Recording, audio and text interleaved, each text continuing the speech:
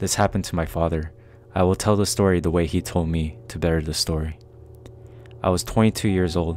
I had just gotten a place closer to my new job, but the neighborhood I've lived in was secluded. Maybe 4 houses within a mile, and nothing for miles after that. I was having a normal night, maybe my first week there. I watched some TV and fell asleep. When I woke up at around 1 a.m., I was about to go to my bedroom when I remembered to turn off the bathroom light at the opposite end of the house. As I was walking through the living room, I could barely see through the kitchen and even farther, the dining room. It was pitch black because the bathroom door was closed. However, in the dining room, I saw something tall standing up in the corner. I completely froze, and as my eyes adjusted, I saw that it was an old man or woman in a white gown with white hair. "Hey!" I yelled. The old person sprinted towards me like a jet. I sprinted back to my room where the light was on. I put my hands up, ready to fight, and the old person came lunging in, and when they saw me, they stopped and said, "Why are you in my house?" I pretended I was leaving and apologized while I eased into the closer bathroom, locked the door, and called 911 with the house phone. Turns out a woman about a half a mile away in the neighborhood had a form of dementia and wandered into my house while I was sleeping.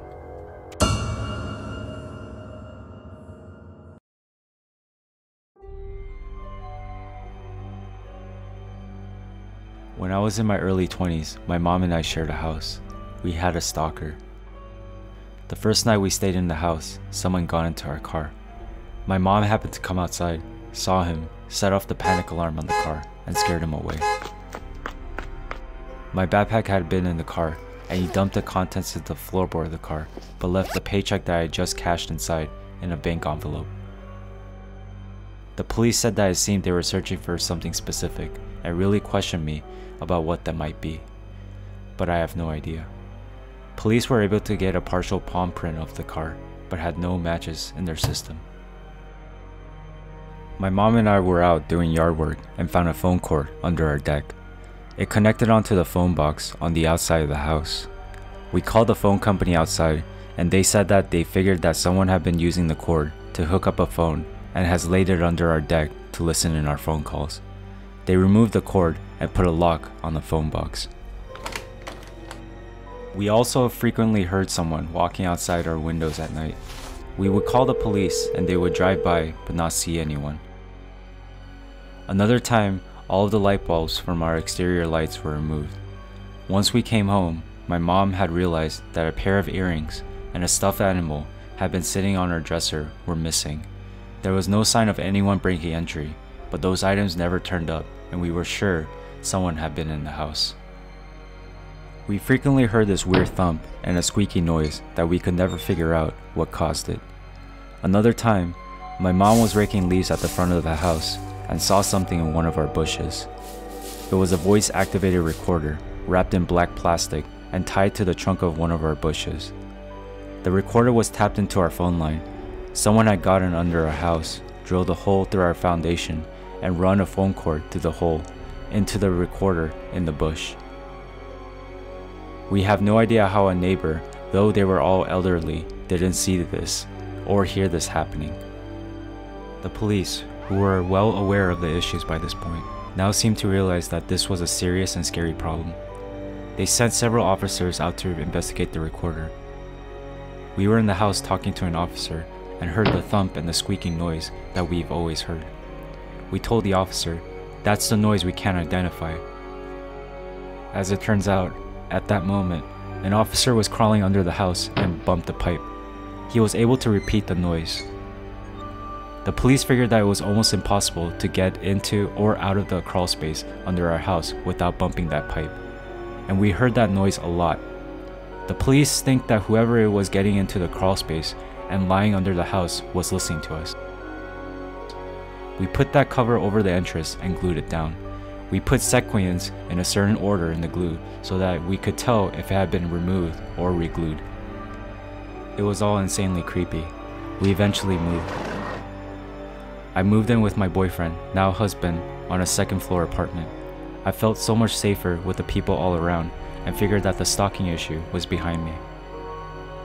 Not long after we moved in, I noticed that our caller ID wasn't working.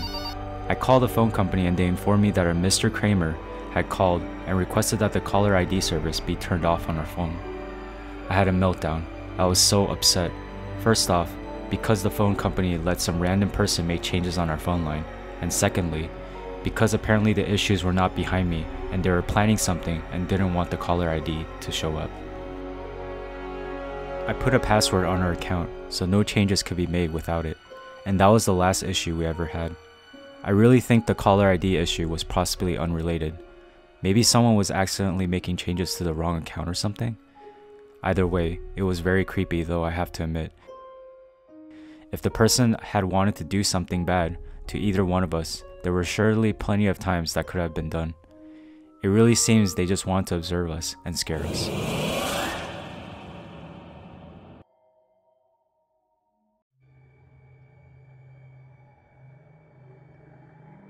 Many years ago, before there were cell phones, we had these things called pagers strapped to our hips. Someone would page you with their phone number, and you would call them back when you got to a phone. As an on-call technician working in the audio-visual field, my pager would go off all the frickin' time. Like most people who use pagers, our clients knew that if you followed up with your number with a 911, that would indicate to the technician to stop what they were doing and call right away. Although I was always busy, I rarely ever got 911s. One afternoon, traveling from Orlando to St. Petersburg via Interstate 4, my pager goes off with a number I don't recognize, followed by the 911.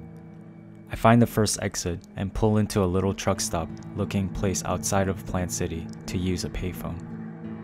This takes maybe 3 minutes tops. I walk in, ask for some change, and head to the wall where there are 4 payphones to choose from. I pop my quarter in and dial the number displayed on my trusty pager. It rings, and rings, and rings, and rings. I'm thinking to myself, what the hell? Who would page me with a 911 and not answer their phone? It's just about then that I notice another ringing sound in addition to the one in my ear. I pull the handset from my ear, and 2 phones over on the wall, another payphone is ringing, but with an incoming call. I hang up my handset, and the ringing stops on the other phone. I walk a few paces over, pick up a handset, and look at the phone number printed above the buttons. I look at the number on my pager, I look at the number on the phone, I look at the number on my pager again, and then I look at the phone again, except for the 911. They were completely identical. I kinda lose my breath for a second, and then I make my way over to the girl at the counter and ask if she saw anyone use the payphone. She said I was the only person in the store in the last hour. The whole episode probably took about 15 minutes, but man, I was freaked out. The hair on the back of my neck was standing straight up, and I just wanted out of there. I get about 10 miles down the highway and come upon a scene that looked like a bomb went off. 4 cars piled up, involving a tractor trailer hauling a load of steel that had come loose. State troopers and paramedics have just arrived, so I pulled over to the side and helped the best I could. But it was all pretty much over once it began. I have no idea why I got that page, or from whom, or what, but I'm convinced that if I hadn't, I would not be alive to write this today. I just want to say thank you to everyone who have watched this video. If you can, it would be greatly appreciated if you can smash the like button on this video and share it to others. But most importantly, please subscribe to this channel for more content like this in the near future.